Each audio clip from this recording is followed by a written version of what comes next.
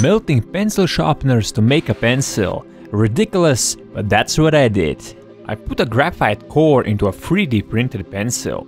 And here I'm preparing a flask to make a plaster mold. Let's check out those bubbles. I put the mold in the oven first.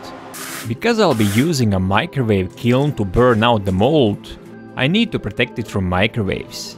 I'll show you how to make a microwave kiln and how to melt metals in the microwave in another video.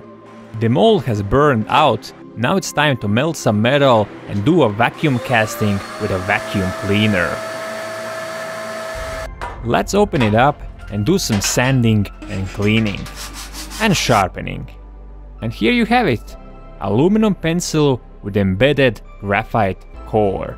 And does it work? Oh yeah!